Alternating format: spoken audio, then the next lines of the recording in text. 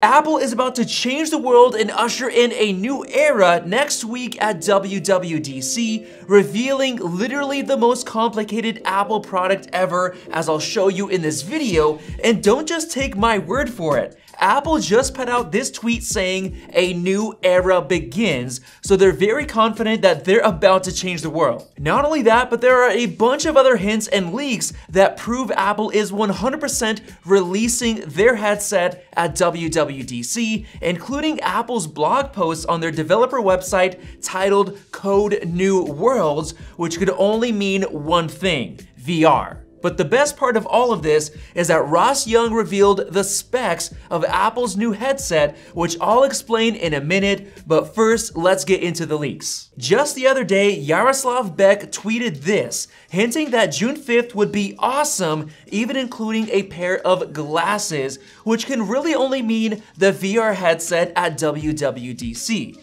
And if you don't know who Jaroslav is, he's the co-founder of Beat Saber, probably the most popular VR game ever. Now, getting into more leaks, an iOS developer was able to trick Apple's App Store Connect into showing the VR headset's XROS operating system name, which was leaked by Mark Gurman and other sources quite a while back. Mark Gurman himself also recently tweeted that he expects Apple to focus on 3 things at WWDC: several new Macs, the mixed reality headset, and new software, with him expecting this to be one of Apple's longest keynotes ever. And seeing as Apple's headset will handle both VR and AR, I think it's going to be incredibly complex, which was actually something that The Information reported on just yesterday. They said that the headset is the most complicated hardware product Apple has ever created due to its unconventional curved shape, thinness, and ultra lightweight, which has resulted in its expected $3,000 price tag. On top of that, they also mentioned that Apple actually had to create bent motherboards in order to fit the design perfectly to make it even thinner, which sounds incredibly complex. Now that makes me very excited because it seems like Apple is about to make basically the best VR headset ever created in all time, and all while being the most high-end in terms of the specs as well, and probably the software too. Apparently, The Information viewed internal digital renders of the device and explained it as a piece of curved glass with edges wrapped in a smooth aluminum frame, appearing slightly thicker than an iPhone, which sounds absolutely mind-blowing. So thankfully, Ian Zelbo created some new renders based on all of this info. But first, I've got to shout out our partner Bandwork, known for their high quality Apple Watch bands and other leather accessories handmade in Germany. Right here in front of me, I have 3 excellent bands, including this nice green genuine Cordovan leather Zurich band and their dark brown Napa leather Berlin with high quality titanium hardware. But my favorite is this very unique stainless steel band that looks and feels super premium with its butterfly clasp, and it also comes in a darker anthracite color as well. So check them all out by using the link below and use code MAXTECH23 to get a free 1-ounce leather cream with your premium band from Bandwork. As you can see, the headset looks absolutely beautiful. He packed in vents for airflow, a crown and button for controls like on the AirPods Max, microphone grills, and antenna bands, as well as this braided shroud, which seems to use the same material as Apple's HomePod, or maybe it's something new that's even softer. And then within that shroud, Ian imagined how the lenses might look with their covers,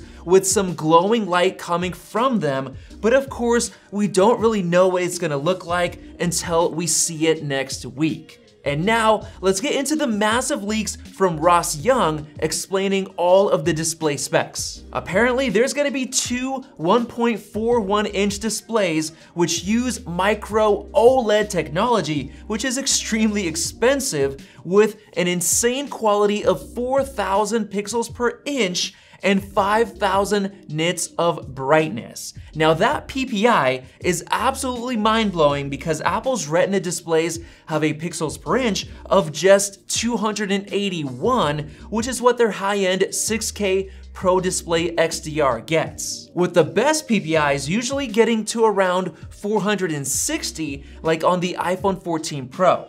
So 4,000 PPI on the headset sounds insane, and it's gonna make sure that you're not gonna notice any pixels at all, even though the display is gonna be right in front of your eyes. Now, Ross Young gave us even more detail, saying that it should have 4K resolution per eye to get the 4,000 PPI. And just for extra context, Sony's new PSVR 2 has a PPI of around 800, nowhere near Apple's new headset. On top of that, the 5,000 nits of peak brightness is also incredible compared to only around 265 nits on the PSVR 2. This basically means that Apple's headset will be a massive innovation in display technology, allowing for experiences that aren't possible with any other product in the world. So now that we have those specs, the high price tag is actually making a whole lot more sense. However, there was a leaked bill of materials that showed a bunch of different components and the prices for them, totaling to around $1,400 or around $1,600 with shipping costs included. That source also claimed that Apple would try to make this a not-for-profit product in order to lower the initial cost, so potentially it might be close to $2,000. But if they want to go the profit route, it may be as much as $3,000. Now, the only downside of the headset will be that it requires you to carry an external battery pack, which is connected with a single magnetic connection, which Ian Zelbo showed off in his renders. Now, this is something that other companies have done in the past, like the DJI Goggles 2, which requires an external battery in order to save weight and make it more comfortable. So I'm actually glad that Apple went with this route instead of making the headset even more heavy and putting a strain on your head. And now let's finally finish off with the features and apps that Apple is planning to bring to their headset, according to leaks from Mark Gurman. Right off the bat, you're gonna have the ability to run most of Apple's existing iPad apps in mixed reality, which blends AR and VR, including books, camera, contacts, FaceTime files, freeform home, mail, maps, messages, music, notes, photos, reminders, Safari stocks, TV, and weather. Now imagine how that's gonna work on the headset. On top of that, you're gonna be able to run thousands of existing third-party iPad apps from the App Store with no extra work. It's just gonna run like Rosetta for the Mac. There's gonna be a new wellness app focused on meditation,